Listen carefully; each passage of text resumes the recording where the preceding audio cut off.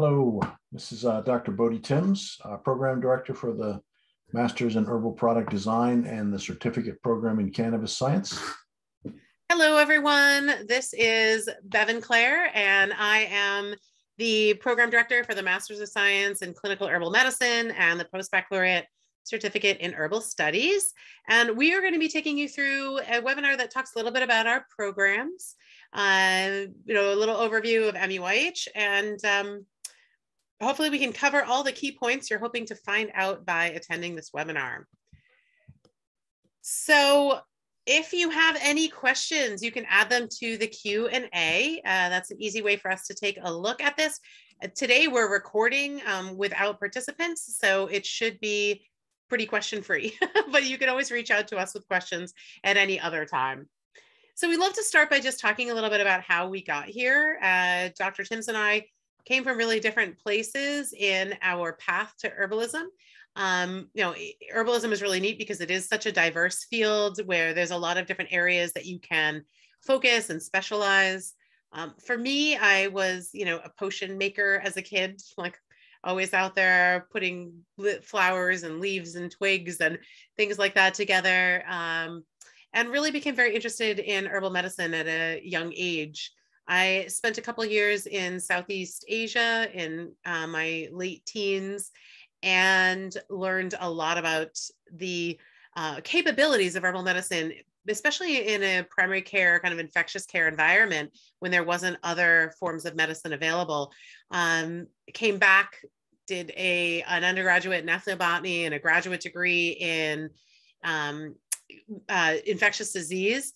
And ever since then, I've been really focused on the herbal medicine as a practitioner in particular. I'm really interested in the herbalist as an intervention, the idea of an herbalist as part of our healthcare system, both traditionally and contemporarily, and how we are able to navigate that as a society. So my career has been very dedicated to supporting the professionalism of clinical herbalists as a viable career path. So that makes a lot of sense that I'm here at MUIH. I've been here at MUIH since 2004. So almost getting close to 20 years, and have absolutely loved it, watching the program develop and change. And my start really was through my mom as a gardener and getting involved with plants. And the next big sort of step in that development was when I partnered in a health food store in Old Town Alexandria and began to study herbs intensively, becoming a clinical herbalist for a period of time. I had a number of very good mentors in the field: David Winston, Roy Upton, Michael Moore, but came to a conclusion at some point that my interest was stronger in the plants and why they made the medicines as opposed to the people and what they were going through. And so I ended up going back and getting my doctorate in the chemical ecology of medicinal plants, all the influences that impact the secondary metabolites, the medicinal metabolites that we use for clinical healing. And research really became a very creative output for me, because before that, I had really been a modern dancer and a poet, was very interested in creative processes, and saw science as another way to extend that in terms of the way I thought about the world, the way I engaged with the world. And eventually found my way back to MUIH and the herb program here. We ended up developing a program in herbal product design. The program had always been clinically oriented. And so this was a new offshoot for the university, and then developing the cannabis science program. And that's where we find ourselves today. And here we are. So if you're looking at MUIH as a prospective student, you might have noticed it is a unique place. It's very focused. We have a specialty in what we're doing. It's a group of really passionate people, and I love that about the university. So it's dedicated solely to integrative health. That's our jam. That's what we do, and we have this comprehensive array of integrative health programs, and some of them offered by no other universities. So it's really a kind of a fun, unique sort of thing. And we have a strong philosophy that guides us as far as whole person and relationship centered approaches, we like to think about these philosophies as coming through not just in our teaching and in our programs, but also in our interactions and the way that we are as a community. So you'll see that kind of juxtaposition of ancient wisdom, contemporary science, evidence-formed approaches. That is really a strong theme within the herb program too. So we'll talk a little bit more about that as we go along. So we've been around since 1974 in Laurel, Maryland, or in Columbia, Maryland at the very beginning. And so we've had this new campus since 2002. Although now we're online a lot of our programs are online. We used to be there on campus full time. It's been ages now, but the campus is still there. And there's still on-site clinic and garden and dispensary and things like that. So we have a lot of academic programs. We have students all over the world. We're still a fairly small program, small school, and we have a low student to faculty ratio, which I really like because it gives me an opportunity to know all of the students and to work more intimately with them. We have a lot of community partnerships and collaborations as well. So yeah, I'll let you take this, Bhodi. Sorry. Yeah, the herb programs, they're really one of a kind nationally, and they focus on deep embedment in the power of nature, focus on resilience, health, and wellness, and acknowledging that there are a number of cultural traditions intertwined with what we refer to inaccurately as Western herbal medicine today. These are everything from the African-American diaspora to traditional Chinese medicine, to Ayurveda, to native tribal knowledge and the use of plants. All of this has been incorporated into the form of herbalism that we practice today. And added to that really is the fact that now we also practice contemporary science, the primary reviewed literature and research that's coming out. And we use that to bolster the evidence we have from cultural traditions. And we also begin to interweave those two as two foundational elements. So we're really looking at having graduates that come out that can help grow consumer use of herbal medicine in the community through health and wellness, through clinical work, through research, through the manufacture of products, and in retail settings where customers come looking for these products. So we've got 4 herbal programs. We have 2 certificate programs, the post-baccalaureate certificate in herbal studies, which we'll talk a little bit about today, and the cannabis science one, which is a separate webinar that you can find out about through the website. We have 2 master's programs, the Masters of Science in Clinical Herbal Medicine, which Bevin and Clare runs, and the Masters of Science in Herbal Product Design and Manufacture, which I run.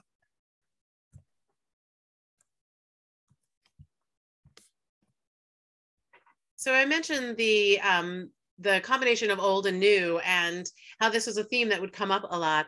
And so I think this is very important to understand when you look at being an herbalist or designing products and developing things, is that herbalism cannot exist without the traditional knowledge. It would be like cooking without any traditional knowledge. If you just knew like the chemistry of what was supposed to be healthy, it doesn't have a personality. It doesn't have a context. And, herbalism is as an art as well as a science. So, what we need to do is we combine a lot of the traditional knowledge with the evidence-based science. And this also comes down to understanding the tools that we have as herbalists.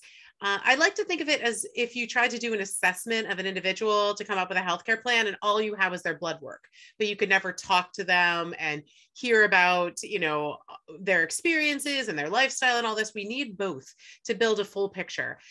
So that's one of the beauties of the program, is that we rely very heavily on traditional knowledge, but use that to contextualize a lot of evidence-based science, primary literature, everything that's out there, and then bring in those career strategies, which again, herbalism is one of the oldest professions in the world, and particularly for women. And there's just long lineage of being herbalists, but that can be different now because it can integrate into a primary care environment with the contemporary science and healthcare trainings or laboratory trainings that we have. So that's a really neat thing about combining old and new.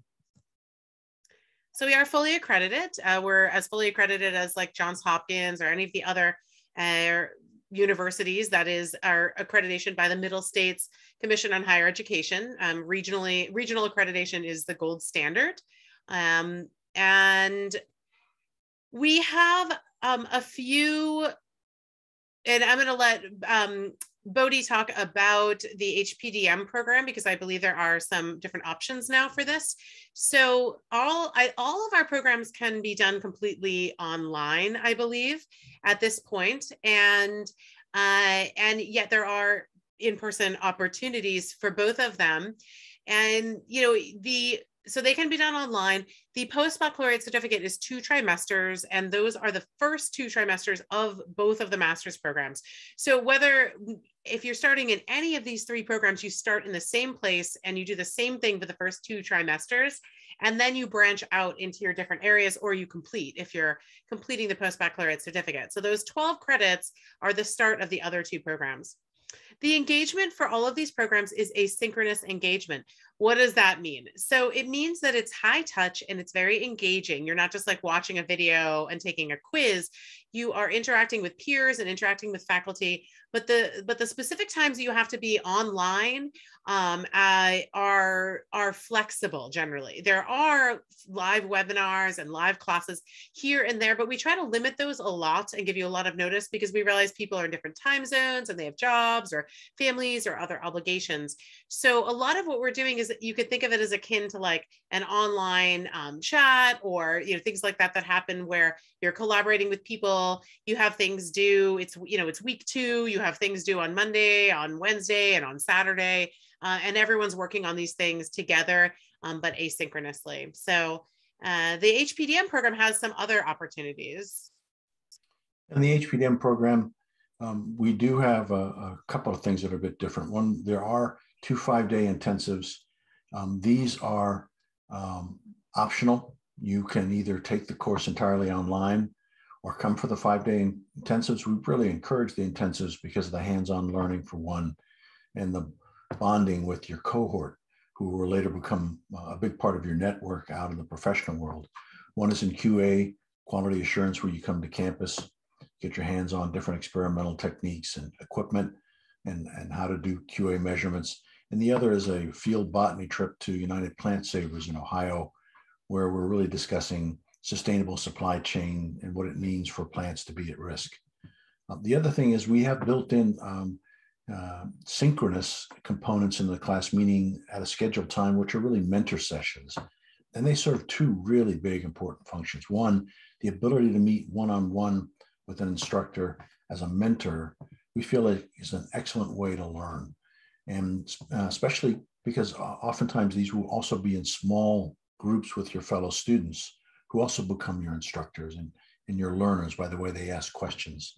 And it also provides, in some instances, an opportunity to use your oral skills to tell the instructor what you know. Say if you've struggled with some of how to get it down into the writing, and then it becomes a form of a feedback mechanism to help you then go back to the work that is often based in writing and improve what you've done.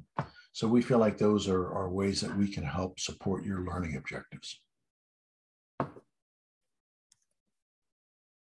So our courses start, with these early courses, you have larger groups in various programs. And that's when you're, whether you're in the certificate program or in either of the masters. And then also there's students in other programs that are a lot in these courses.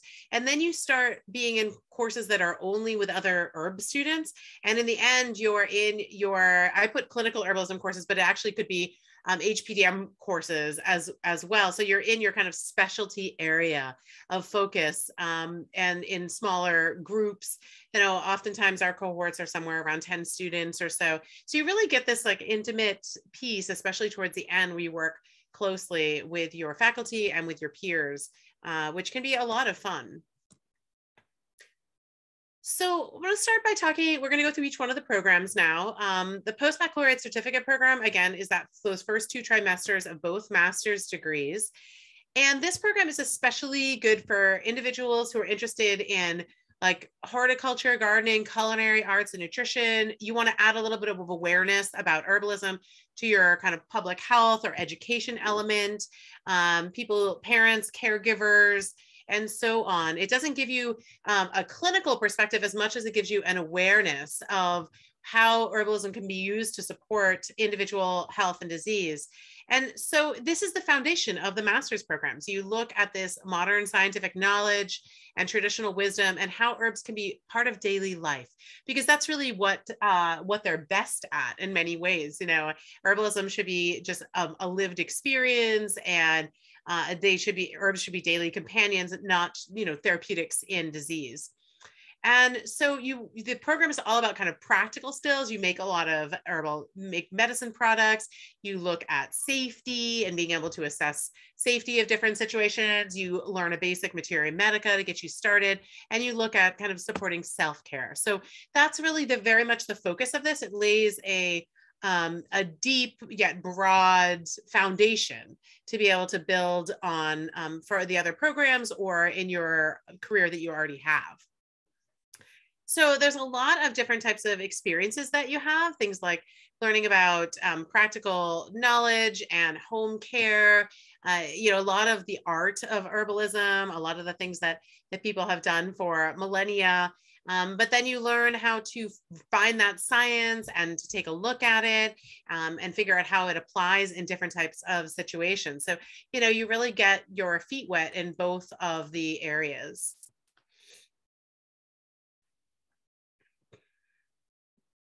You're muted, Bhodi. So the postbaccalaureate certificate program in the cannabis science, this is a newer program. It's a separate webinar. We're not going to go into it today, but just note that this is available, and we have a separate webinar for those, a series of them. You just check the webinar site or touch base with admissions, and at the very end, we'll actually provide you with some contact points for admissions if you're looking for this program in particular. So the Master's of Science in Clinical Herbal Medicine starts with those 2 trimesters of the certificate program, and it moves on to focus on clinical care. So this program is all about becoming a practitioner. Even if you don't see yourself practicing full time, like you think you might want to be an educator or a formulator or something along those lines, it is about being an herbalist as a standalone profession or add it to your already existing clinical discipline. So we have people that are social workers or veterinarians or physicians or nurse practitioners often in the program. And we have people who are getting started with herbalism as a standalone career. And it very much, this piece really integrates the idea of herbalism as a cultural art as well as a science. So this is a great program to bring in your cultural interest in herbalism, particularly if there's a heritage or alignment that you have with a specific culture, or if you're just interested in contemporary herbalism as it is. So we combine a lot of the tradition that we would use in herbalism therapeutics around assessment, around formulation, with what we know in a contemporary healthcare environment. So, it's really neat because you get to have the traditional perspective of herbalism and how we assess the body and, the biopsychosocial being, how we assess that. But we also combine that with contemporary healthcare sciences. So you get both of it. You get the tradition and the way that we would look at people and health and disease from a traditional energetic perspective, as well as the contemporary way that we would look at this. So you also get a lot of training in materia medica, which is the plants that we would use. So you learn about a large materia medica, all of your herbal sciences, so you understand how herbs are working and how to extract them, your medicine making, clinical theory around how to meet with a person, how to do an intake, an interview, how to conduct a thorough assessment, create formulas, strategies, plans, and that at the end of the program, you undergo a practical real world experience in herbal medicine, where you'll be doing a online clinical program where you'll be seeing live clients. You'll be working with peers. We have a natural care center at the university that offers clinical support services and clinical services. So you'd become part of that, where you're seeing your clients and having recommendations made in the dispensary sent to your clients. Coming back and seeing them again and working with them in depth. We also students complete that residency in herbal practice, where you are, synthesizing, learning in an actual clinical environment and building your practice from afar, which is really exciting. The program has a deep philosophy that is very values driven. All the programs that MUIH do, I think, the herbalism program really centers inclusivity and equity in our understanding of herbal medicine and its application in clinical care. We use a lot of peer-to-peer learning. I find that every student that comes in brings a lot to the table and has all their personal experiences and professional experiences, and we can leverage those to be able to learn from each other. The idea is also to have it be active and fun and applied and experiential. So it's not just a lot of busy work, to really try to make this about career building, and coming up with designing educational programs and group facilitation opportunities, and really getting in there to prepare yourself. There's a lot of kitchen medicine and exploring your own environment, meeting local herbalists, doing observation if there are local herbalists in your area or online, and just a lot of practical real world career preparedness. So some featured learning experiences that I love to share. You have a course where you have a different faculty member every week who brings in a case study, talks about what they're doing, and you and your peers investigate that case study in depth. You look at contemporary biomedical elements that you want to examine. You create formulas, you assess each other's formulas, and you hear about what that faculty member did and how that turned out for them. You play with herbal preparations in your kitchen to ease compliance, to see how flavor works, and how to actually take some of these things so that the most reasonable way to take them, since you'll be recommending this to clients. You can meet herbalists in your area and gain observation hours, also do online pieces, but there's often traditional or contemporary herbalists in almost any area of the world, and so it's really fun to plug into that. You can learn a lot of local things from them, and you see clients and work with a supervisor and your peers in real world. You earn hours for AHG certification, and there's this kind of high touch personal environment that really allows you to feel like you're part of something, to get a lot of personalized feedback, and to be engaged with your faculty and your peers. Great. And so the Masters in Herbal Product Design, again, these include the first 2 trimesters, which are the equivalent of the postbaccalaureate certificate in herbal studies. And I did want to point out the postbaccalaureate certificate in herbal studies really has 2 important functions for you when you come in, if you're considering the program. One, it may be enough. You may not need everything that the master's provides. You want to learn about herbal medicine. You want to learn how to use it personally and with your family and friends, and you're not interested in a career in it, and this serves that purpose. Secondly, if you are like many people, you are torn between working clinically and wanting to make a product. And this is a great way for you to get some immersion and decide a little bit more clearly, I have a stronger passion one way or the other. So our audience really is multifaceted. We have clinicians and practitioners that have begun to make products and want to grow their business, and so they come in. We have entrepreneurs that really want to start their own product line. We have individuals that are in an existing company and they want those additional trainings to improve their status in that company, do more challenging work. and folks that are interested in the herbal product research as a career. So really the basis of this is competency training, right? It's academic, we teach scholarship, but at the service of what do you need to learn in order to be a real change maker out in the field of herbal supplements. And so there's a lot of information you'll learn about materia medica, about extraction, about analytical techniques, about formulary, about QA, about the business side of the field. But overriding all of that is really learning how to think in a way that serves you and makes you stand out. And that really means that you're able to play. You're able to play with incomplete data.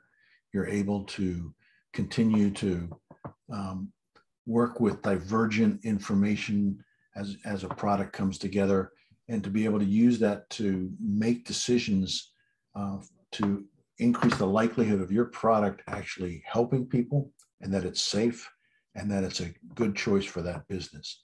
And so this tends to be fairly broad and deep in terms of the knowledge you gain, and you're exposed to multiple roles, which gives you an opportunity to find out, what am I really good at? What do I like doing? What is that natural sort of intuitive fit?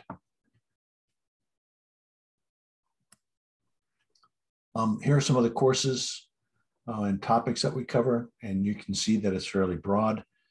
We have just begun designing a new course for this cohort, which is on the business of herbal products, which we feel like is really important. It helps you in terms of creating a business plan, a launch strategy, gets you thinking about what sort of investor needs you might have for capital formation. What does it look like in terms of when you start out, if you're not going to do it all yourself and you're dealing with contract manufacturers or contract labs? What does an equitable and sustainable supply chain look like? So you can see that there is a lot that we're going to go over.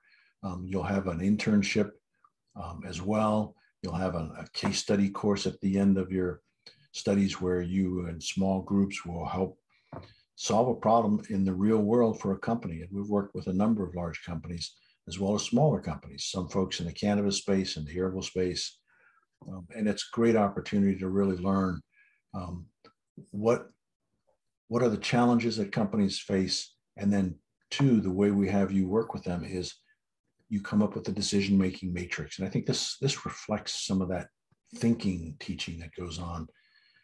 There are a lot of solutions to the same problem, depending on how much can be invested, what's the training like, what's the skill set like, what's the timeline, et cetera. So I think you'll find this to be an invigorating program for you. Like Bevin had said, all the programs here are driven by values and peer-to-peer learning. Our program, maybe more than others, because of the nature of the study, very experientially driven. You get a lot of herbal kits in your courses that you have to work at home. It's an inquiry-driven learning, meaning it's not about getting the answer right.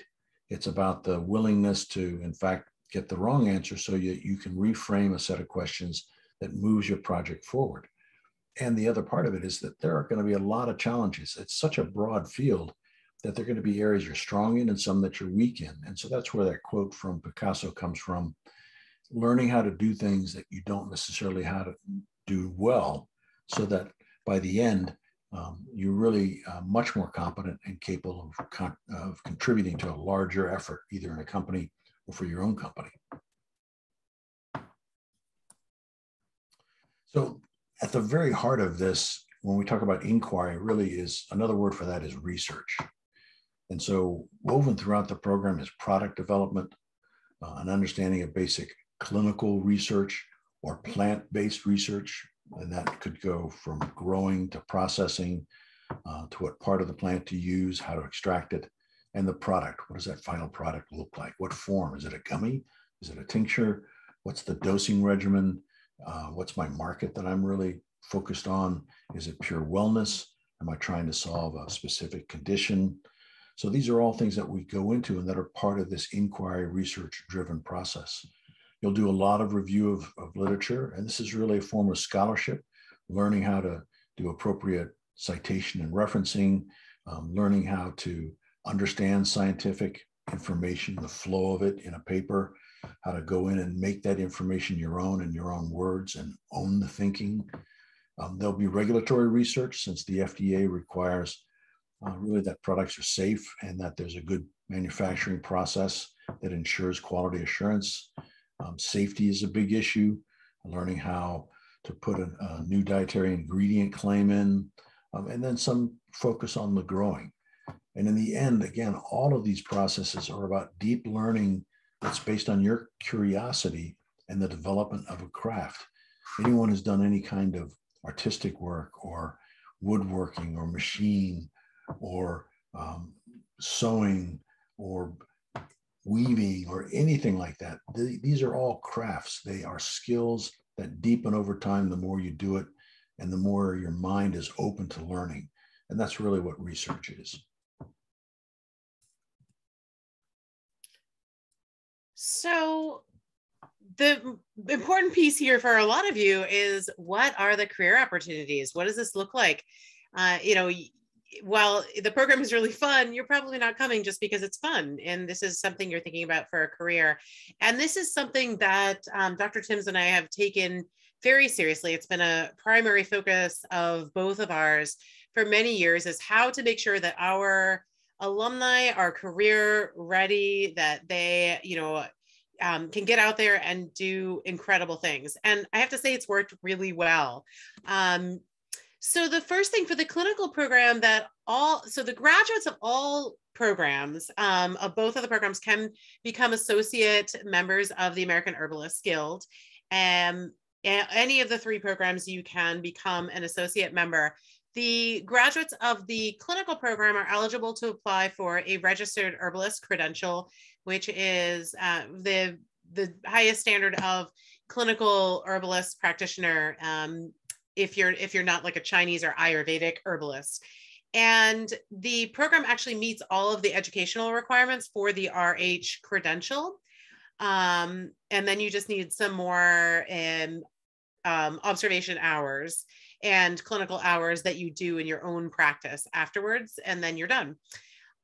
It's also important to mention that another way that some students do this is that doing the master's in clinical herbalism is a little bit of like a backdoor way to get to a nutrition license. So if you finish the master's in clinical herbalism and you take the post-baccalaureate certificate in clinical nutrition, the postmaster's certificate in nutrition, then you're eligible to apply to become a licensed nutritionist using the CNS exam, which is the same way if you did the master's in nutrition.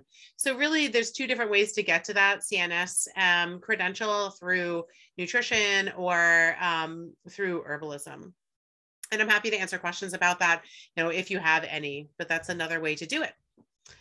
So our career opportunities in clinical herbal medicine, really in both programs, have to do with creating leaders in the field. If you look at the field of kind of Western clinical herbalism in the United States, you will see our alumni in leadership positions all through the field. We create leaders. We have people who are lead formulators. They had prominent nonprofits. They have busy private practices. They teach in academic institutions, and they're speakers and spokespeople for herbal medicine. So if you find like an herbal medicine conference or symposium, it's often full of our alumni as authoritative speakers, which is really a neat thing. I think, you dedicate years of your life to this in a rigorous program, and that's what comes out on the other end. So I wanted to mention a few specific alumni who are doing great things out there. Rebecca Snow has a busy practice. She now has 4 practitioners that work for her, and they are incredibly busy. She also has a mentorship program and a lot of other types of educational programs. And she is a clinical herbalist and was in the first cohort of the program. I had the pleasure to meet with the owner of Luna Lactation and Wellness when I was in Portland, Oregon, a couple months ago. And that was fabulous to see. So she specializes in herbalism and also in client care around lactation care. So that's a really, she's taken that into her area of specialty and has a thriving practice and beautiful office in Oregon. Charlotte Keuchel is a published author and busy practitioner of herbalism and nutrition, merges both of those things in her practice in Texas. Susan Hirsch is the formulation manager for Gaia Herbs, which is, I think, one of the best herb companies out there in the market right now.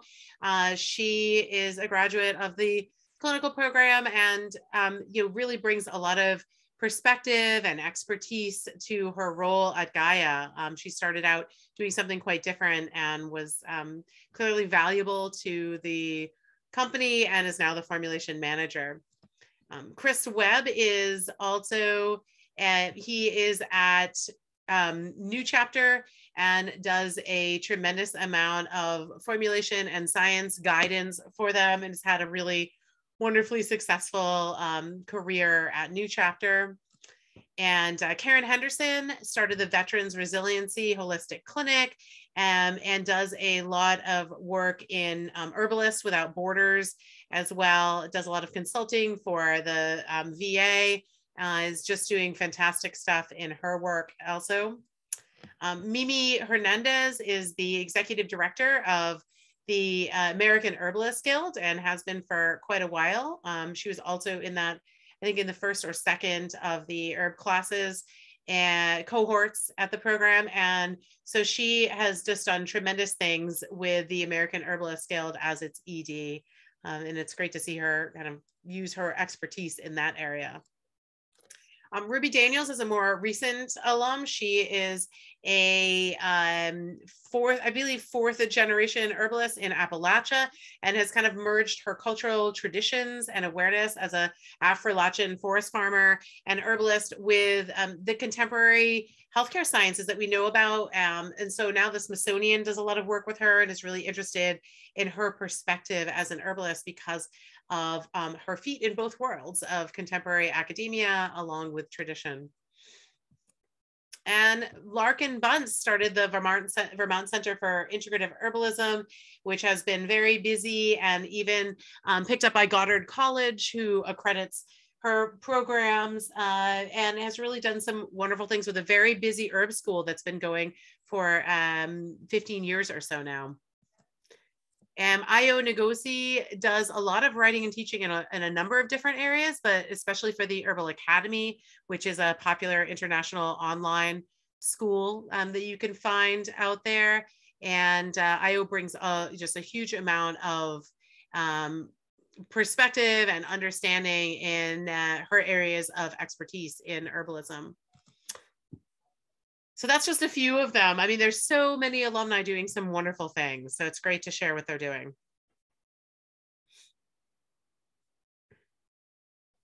You might be muted, Bhodi.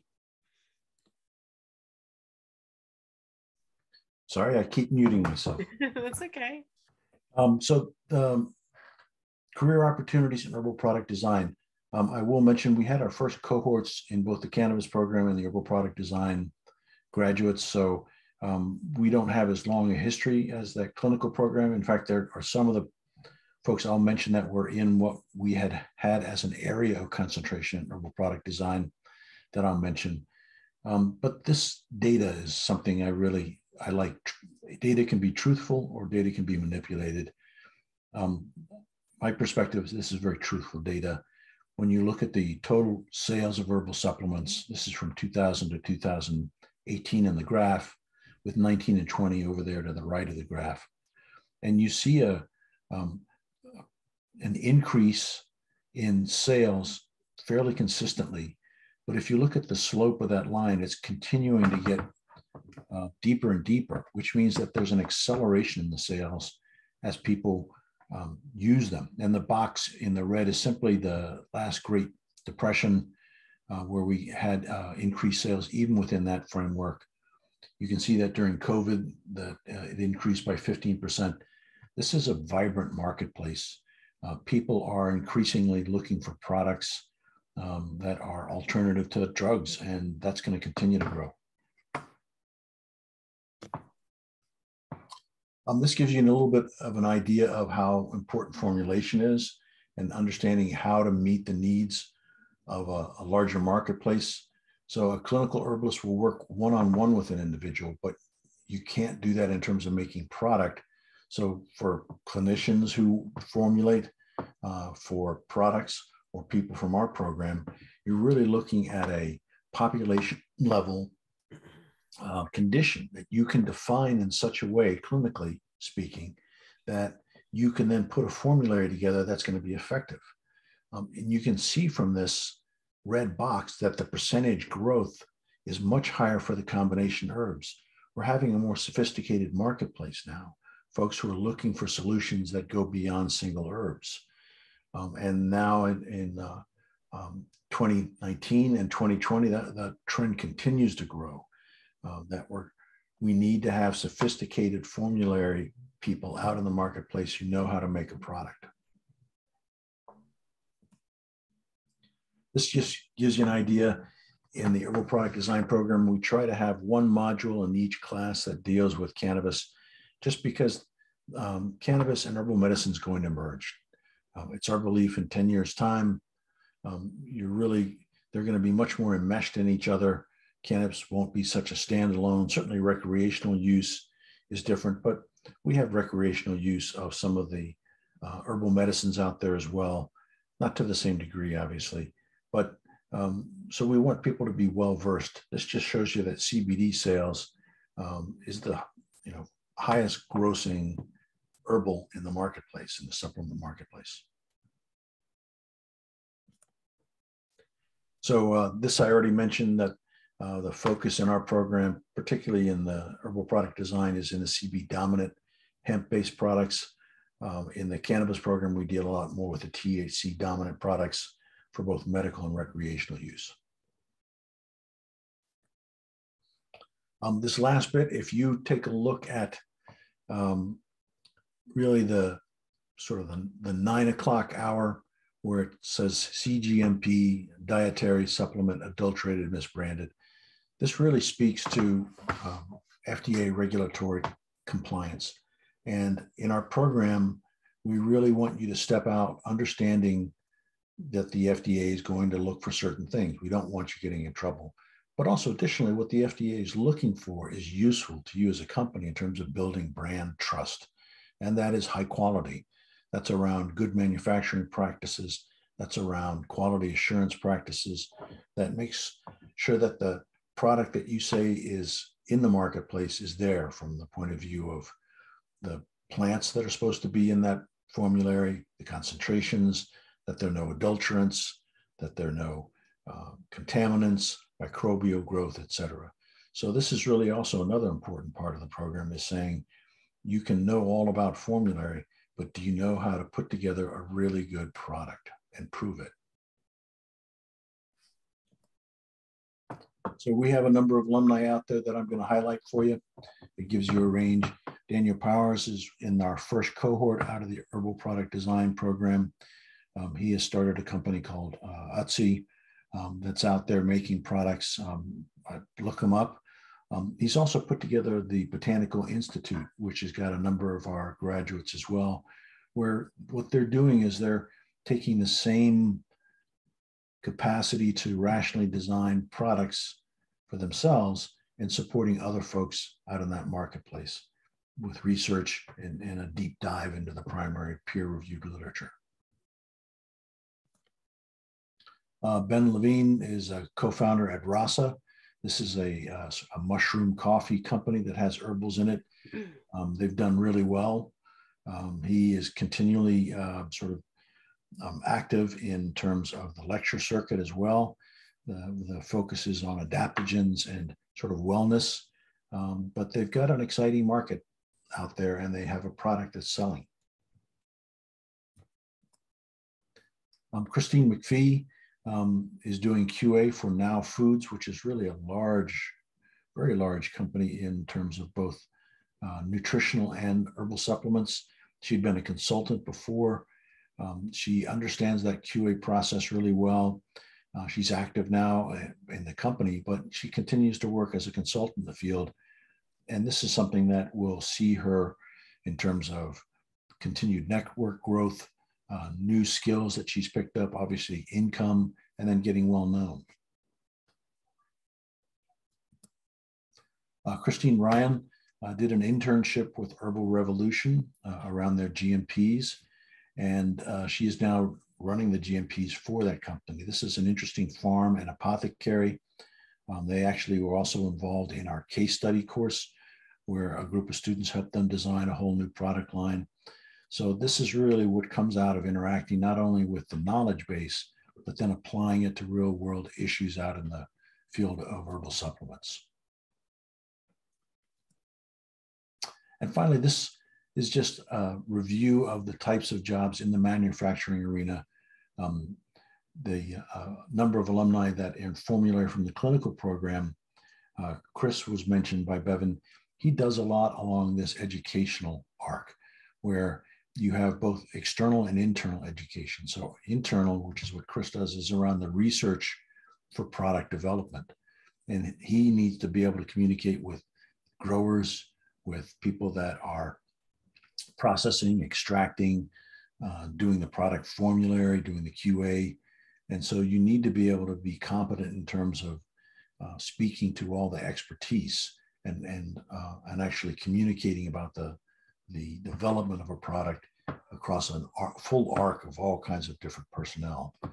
And the external, obviously, is to talk to a consumer market. How do you take complex research and data and create a narrative that's accessible and is stimulating to the general public in a way that they want to buy your product? R&D, we've got safety R&D, which is substantiating claims that you make for safety. Formulary, where you combine both tradition and science. Both of those buckets of knowledge are incomplete. And sometimes you need to be able to do a weave between the two, be able to take what you know about tradition and link it to some contemporary scientific mechanisms so that you can then link it to a broader knowledge of research in science that helps support that traditional use. And then product R&D.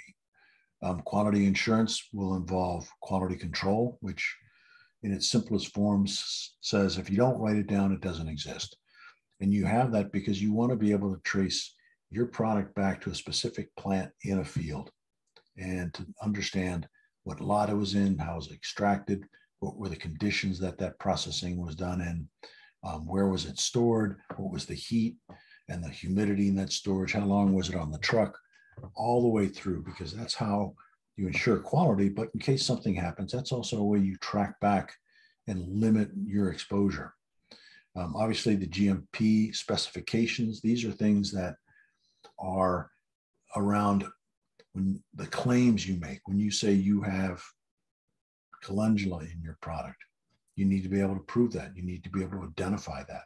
If you are standardizing your herbal supplement, that you have specific percentage of certain phytochemicals that you believe are necessary for the therapeutic endpoint, you need to be able to prove that. You need to show that there's no contaminant in there, that there's no microbial growth, that you haven't bought product from bad sourcing where they actually put in adulterants, other plants that maybe, once they're powdered, look like the plant that you think you bought. So these are all parts of quality assurance. And then in production, that can be everything from your cultivation and buying to the processing to the extraction specialists. So you can see there's a broad range of skills that you're going to gain and a lot of ways that you can enter into the marketplace. Well, thank you for joining us today. And you can see our email addresses here if you have additional questions. Also, if you have questions about things like financial aid or admissions requirements, you can contact the admissions department. They're a great place to start. And you can find a lot of the information about the program, such as the curriculum and the overall kind of layout and the cost on our website at muih.edu. So thanks for being here today, and reach out anytime.